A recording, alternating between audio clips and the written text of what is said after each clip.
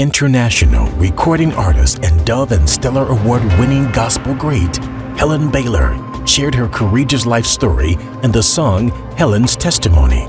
She later penned her autobiography in the book No Greater Love, The Helen Baylor Story.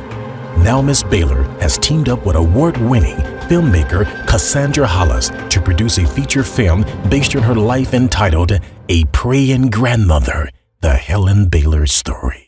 The story begins in 1957 in Tulsa, Oklahoma, when at age 4, Helen's parents sent her to live with her paternal grandparents for a while.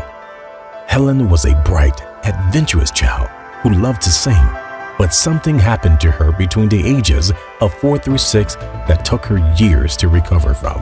By age 7, Helen returned to her parents and they soon moved to California. The 1960s rolled then, and Helen was inspired by the Motown sounds and all the popular groups of the time. She became a teen singing sensation at 13 with a hit song that played on the radio. She was an opening act for such legendary acts as B.B. King, Aretha Franklin, and Stevie Wonder. Helen became a teen mother at 16, but didn't let that stop her dreams. The start of the 1970s, it was showtime for Helen.